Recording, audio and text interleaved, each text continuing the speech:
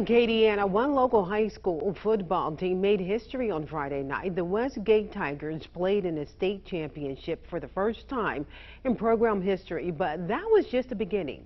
Sports anchor Madeline Adams has a report from New Orleans on the Tigers' dominance at the Dome.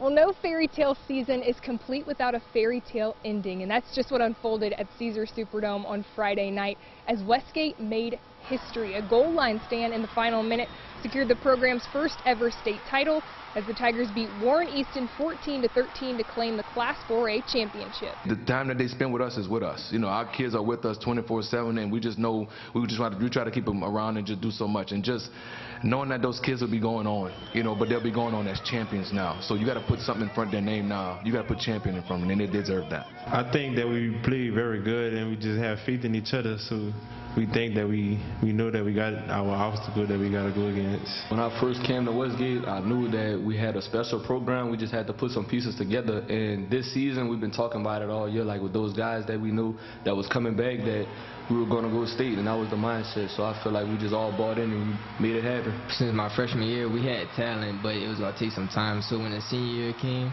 I was like, we're going to state and we're going to win it. So we've been through a lot during the season, and it's just, you know, people think that we're not good, but we just showed that we're the best team in 4A. Senior Danny Lewis Jr. scored the first touchdown of the game and seemingly always provided a spark when the Tigers needed it the most. The University of Cincinnati commit was named Most Outstanding Player and says this championship cements his legacy at Westgate. Winning the state championship actually put the cherry on top of my commitment because I feel like this was one of my goals to win a state championship, and after that I wanted to play on the next level. So I feel like this is the best thing to leave like as a good name on myself for Westgate.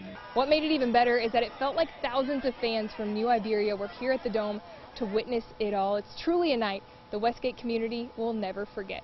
Covering high school football at the Superdome, I'm Madeline Adams for KLFY News 10 Sports. And speaking of accomplishments, a man from Vermilion Parish is on top of the world after winning the World Championship duck calling contest.